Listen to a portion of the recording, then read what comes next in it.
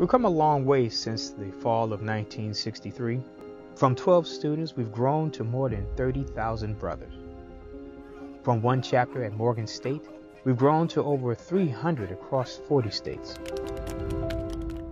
We've grown and graduated men who go on to become leaders in business, law, entertainment, education, the community, and beyond. So what's next? In the past, soon to be 58 years, Iota Phi Theta has worked to build a tradition.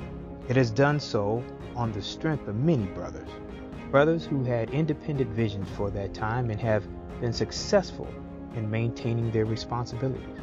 But have we grown and achieved as much as an organization can or should?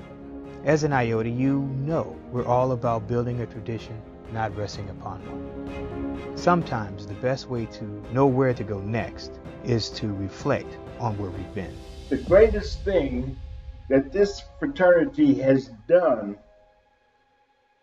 to take on the future is to develop a strategic plan.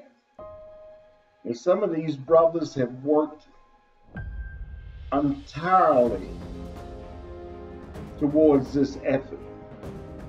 And the results will be forthcoming and you will be able to see. It goes back to an old saying.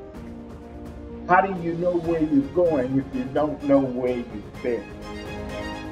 Iota Phi Theta is charting a path forward. I hope you join me this summer for the 38th International Virtual Conclave, where we will be unveiling our strategic plan. A plan which will serve as our roadmap into the future. A future that will be marked by our commitment to excellence. Taking Iota Phi Theta into the future will be no easy feat. Our tenured members remember the motto, it takes a man.